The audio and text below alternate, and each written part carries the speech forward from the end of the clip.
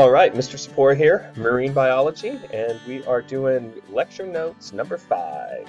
This week we're going to be doing a group called the Bony fish. This is the largest group of vertebrates in the world.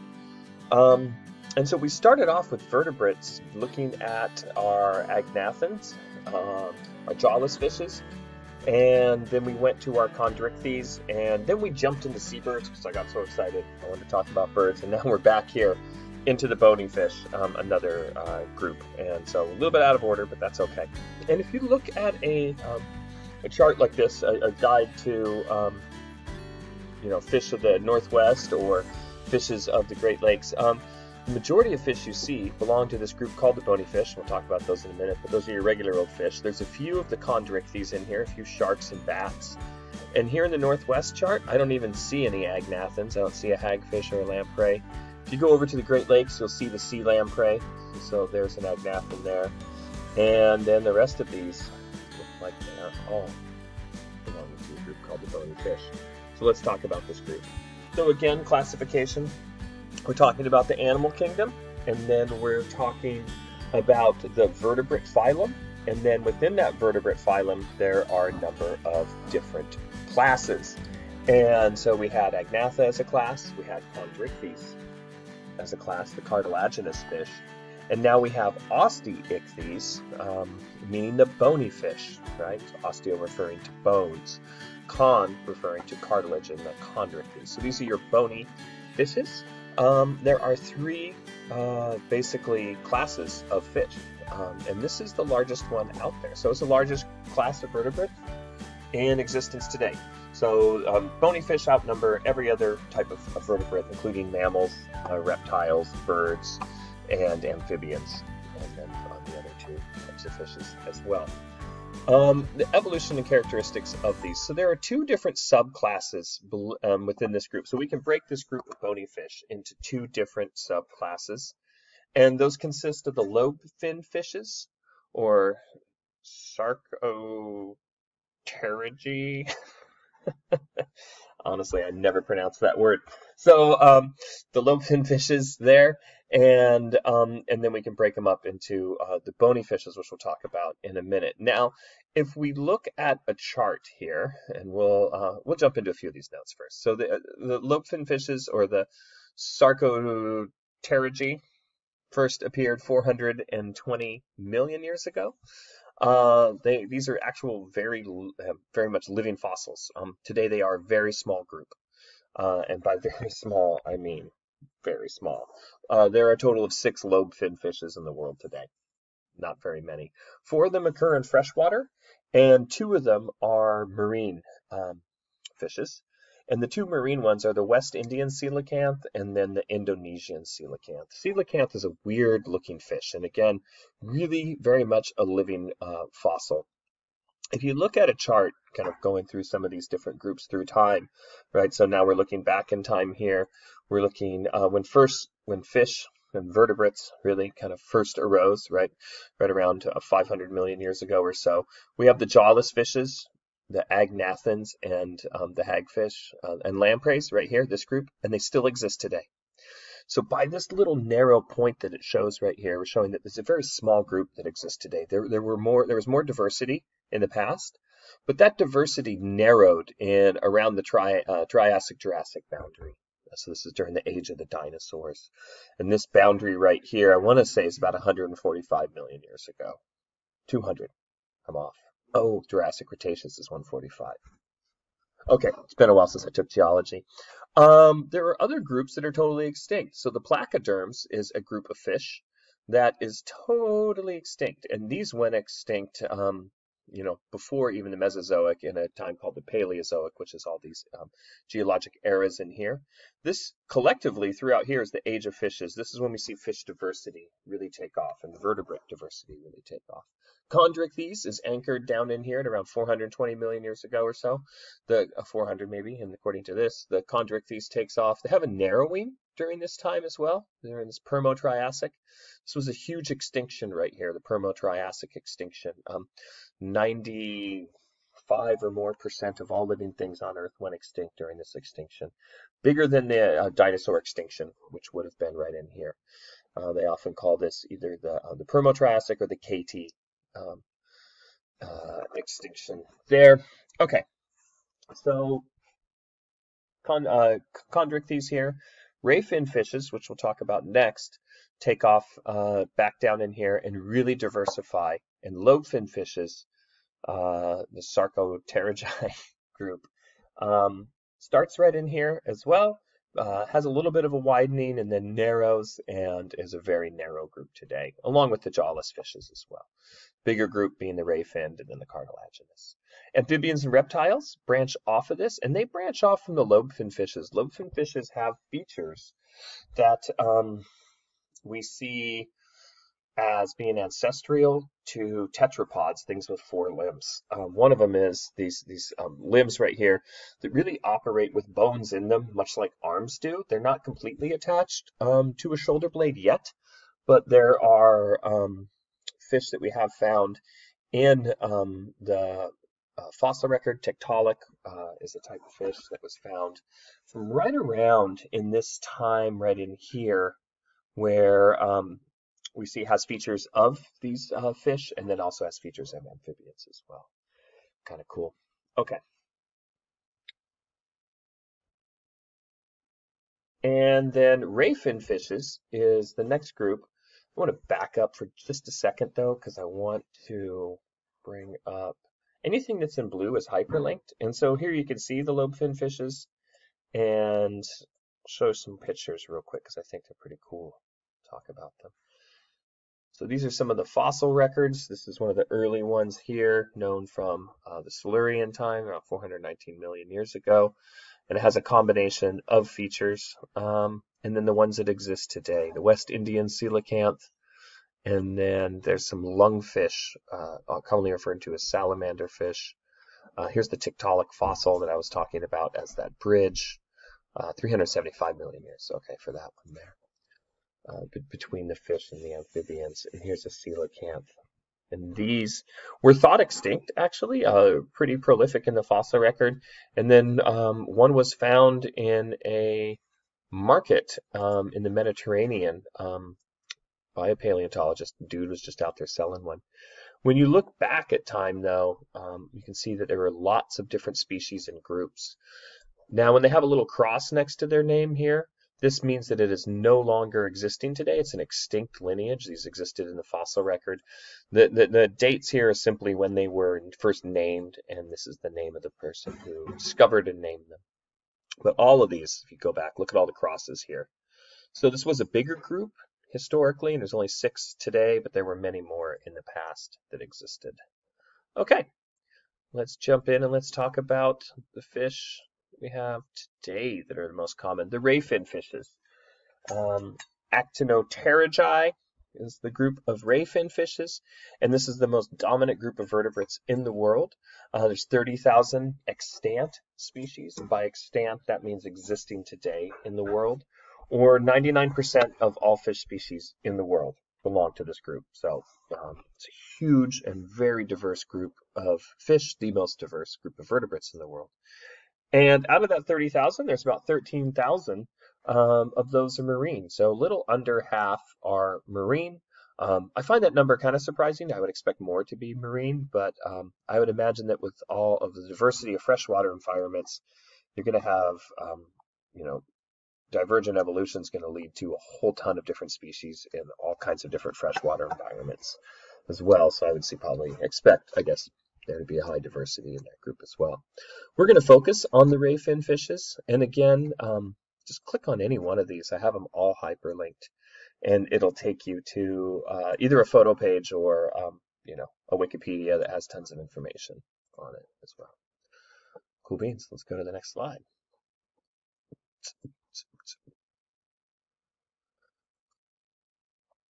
All right, and just again then to emphasize with those numbers, most of the fish in the world belong to this group of ray fin fishes. In either one of these, you're not even going to see a lobe fin fish. There's only 6, and only 2 are marine, and one's in the Indian Ocean right? And then the other one is up in the Atlantic, I believe, off the coast of the Mediterranean.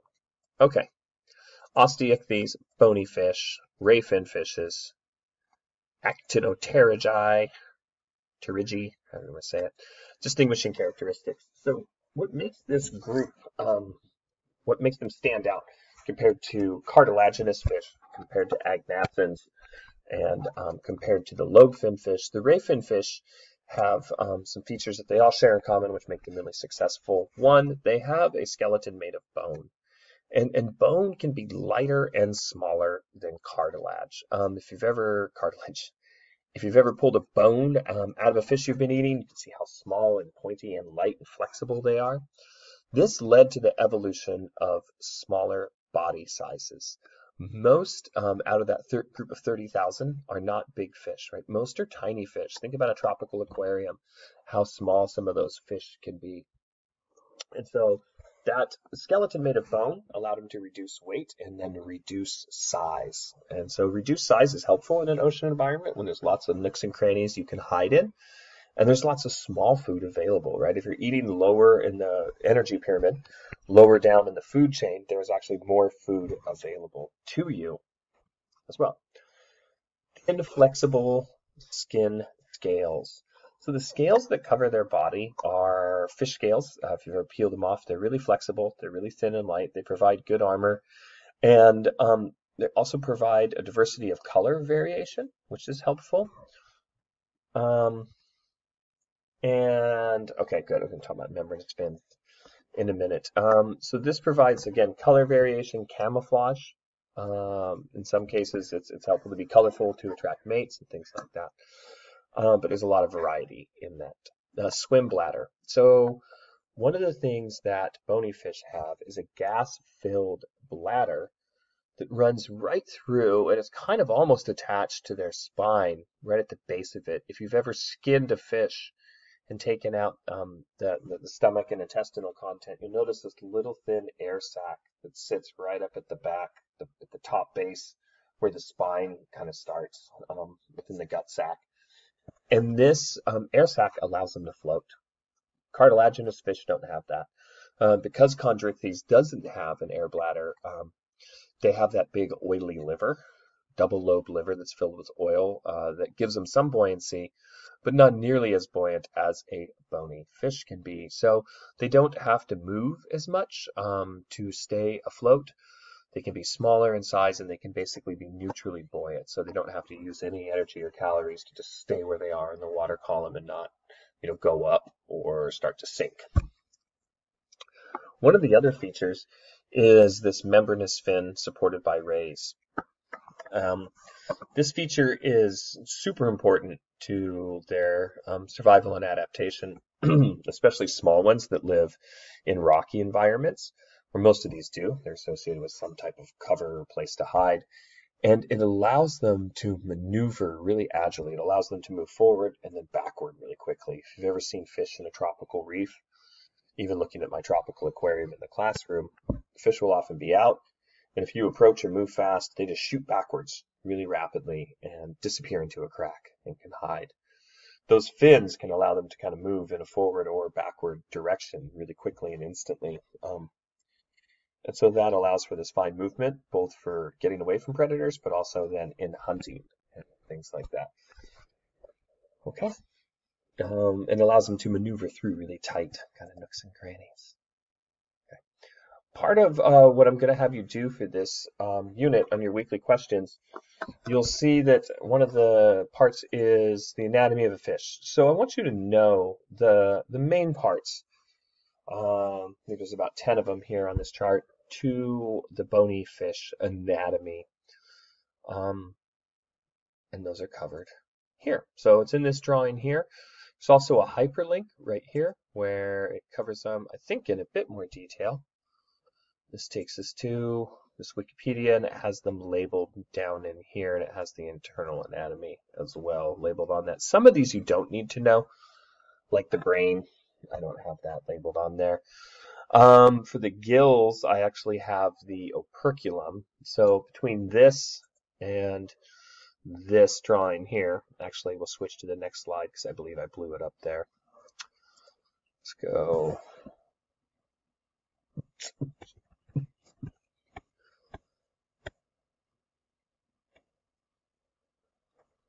Here, perfect.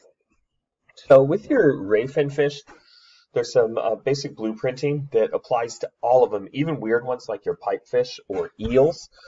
Not true eels like a lamprey, but a modified fish like a wolf eel is actually just a modified bony fish. It's not a real eel. So on the back, they have dorsal fins. These can come in 1s, 2s, 3s, 4s. There is a lot of variety there, but they're commonly referred to as dorsal fins. And then the tail is referred to as the caudal fin. And this little restriction right in here between the body and the actual caudal fin is called the caudal peduncle. Peduncle. It's kind of a funky word. But that can, how wide that is, how long that is, how prominent that is, can be a distinguishing feature when you're trying to identify fish in various field guides. The fin located right near their pooper, it's called the anal fin. And then right underneath, the fin where they would do push-ups, think of your pelvic muscles, your pectorals, that's your pelvic fin in there. Oh, I'm sorry, the pelvic fin's down. Pectoral muscles are up top next to the gills. Okay, so the pelvic fin's near the stomach, and then the pectoral muscles are right up here. Again, the ones you lean down and do push-ups on there. They usually have a pair of pectoral fins, so one on each side. And then covering the gills, and one of the distinguishing features, too, of this group is that if you remember on chondrichthyes and sharks, they have visible gill slits. And depending on the group of sharks they belong to, there's any number of those. Usually anything about 5 to 7 visible gill slits. On the agnathans, it's holes, and there's about 7 holes on those that you can see. An adaptation these guys have is they have a bony plate that covers over their gills. And that bony plate is called an operculum. And that operculum can open when they're breathing, so blowing water out through the gills, but then it closes to protect the gills from things like parasites, because the gills have a lot of blood running through them, just like your lungs would. They're a highly innervated organ system, and there's gas exchange going on there all the time. It's how they respire. And it's even how they do get rid of some waste as well. There's some nitrogen ammonia byproducts that leak out of the gills from their blood as well. Parasites are attracted to the gills, right? It's a soft part that has a lot of blood, so parasites are attracted. And if you're trying to hurt a fish, well, going for the gills would be a place to do that. So that operculum, that bony plate, protects and covers them, and they can seal that shut. Oftentimes the operculum has little spines on it as well. In the case of rockfish, one of our more common species around here, there's about 30 different species in this one genus, Sebastes. They all have little spines off the operculum, and if you grab them wrong and stick your hand and hurt pretty bad. Okay, so the operculum and mouth, eyes, duh. Bony fish have nasal passages, small little nose holes there, and then the dorsal, the anal, pelvic, pectoral fins, and then the tails, the caudal, and this little restriction is called the caudal peduncle. Okay. If you remember before, when we talked about plankton, we divided the ocean up, ocean life, into 2 kind of groups. Really, we're going to break it up into 3. First, there is the nekton, and then there's the plankton. And plankton, by definition, is something that drifts, versus nekton it's something that can swim against the current. So it's not carried away by the ocean currents. Can resist that and can stay wherever it is, even if the ocean currents are sweeping it in a different direction. So nekton is composed mainly of this group of bony fish, Osteichthyes, and chondrichthyes. That makes up the majority of the larger, nectonic species in the ocean. To a lesser amount, marine mammals, seals, sea lions, whales, dolphins, and then not here, but manatees as well, make up that group. Marine reptiles, Again, we don't have any marine reptiles here on the Oregon coast, but in some places in the world, there are. Actually, that's not true. I guess we have a few turtles you can see offshore, but they don't really breed here on the coast. But sea turtles, sea snakes, and crocodilians make up another group. Um, the only marine lizard in the world is the Galapagos iguana, by the way. And then, of course, seabirds make up another group of what we would consider nekton ocean organisms. And we're going to talk a little bit about nekton here and kind of close the loop on this. So that we can divide nekton into two kind of categories, much like we can divide plankton into two categories. If you remember, we divided plankton into holoplankton or meroplankton. You spend your whole life as plankton, or you spend just part of your life as plankton, generally in a larval stage. The same goes with nekton. So what we refer to when we're talking about nekton, there are organisms that we refer to as holoepipelagic.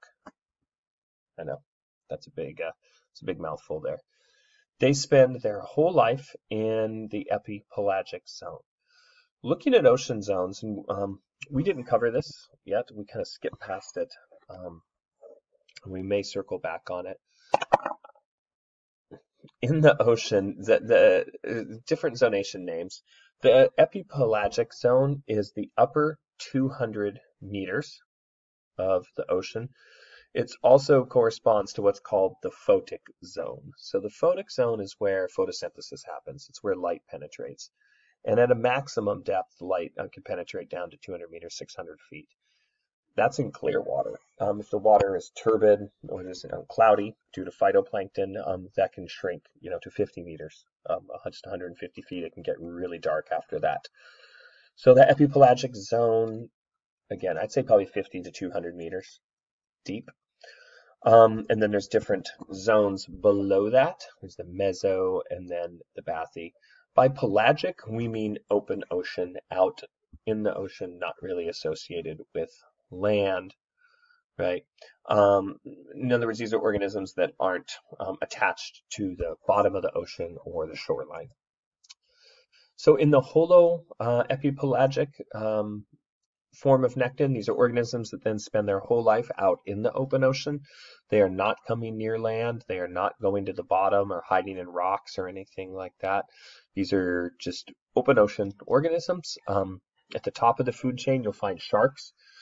Tuna, this is a great video that I will put up linked of tuna fishing. You can see how fast they are. Here off our coastline, our main form of tuna is albacore tuna, marlin, swordfish. Some of these bigger, really fast hunting fish. You have to be fast out in the open ocean because you're hunting smaller fish that are also really fast. And then, because there's nowhere to hide, so you got to be fast. Meroepipelagic means they spend only part of their life cycle in this open ocean zone, and then the rest of the time they're doing something else, probably being benthic or associated with kelp beds or rocks. So some spend their life in the epipelagic, out in the open ocean, but then they may come near shore to spawn, or they may even, go inland to spawn in the case of salmon. So examples of this would be herring, tiny little bait fish, and I have a video on them here. They're out in the open ocean where they get, preyed on by tuna, marlin, swordfish. Sharks are then feeding on those fish. But then part of the year they come in close to shore and spawn. Right in like the kelp beds and then the rocks, and intertidal zone and littoral neritic zones. And some are epipelagic during certain times of day. So they may move up out into the open water at night to feed, maybe feeding on some of those zooplankton due to vertical migration. But then during the daytime, they may go down and hide underneath rocks and things like that. So that's what makes them, Mero and not holo. Most meroplankton, juvenile stage is epipelagic zone and then benthic. That's true of meroplankton. And then I have some videos here that I have linked as well. Some cool ones kind of showing what's going on down in the bottom of the ocean. Some of these are taken at our marine reserves right here off the Oregon coast, so I encourage you to click that link and then go there and check out. I got a whole series of them that I've posted by Oregon Department of Fish and Wildlife. Some really cool ones there for the marine reserves. Okay. Boom, bada boom, bada boom. That's it. Pretty easy week. So, closing the loop, talking about Osteichthyes and bony fish, of course, the biggest group of those being the rayfin fish. Smallest group of those by far being the lowfin fish, of which there's only 6 in the world today, and 2 of them in the ocean, living fossils. And all of those, you know, again, the agnath and secondrichthyes and the bony fish comprise this big group of ocean organisms called nectin, and we can contrast that to plankton, right? These are the things we can see with our eyes that are out there swimming around. Also included in nectin, we got marine mammals, reptiles, and birds, and we can divide nectin up into, you know, do they spend their whole life out in the open ocean? Or do they spend just part of their life, maybe a juvenile stage? Or do they move out into this open ocean zone, you know, just during part of the day, or seasonally, or migratorily? We'll jump into this nearer zone right over in here, this intertidal and this benthic bottom zone, right? You're not plankton or nectin if you are tied to the bottom. You're neither because you're at the bottom of the ocean. You're what we would call benthic. And we'll jump into that more probably next week. All right, have a good one.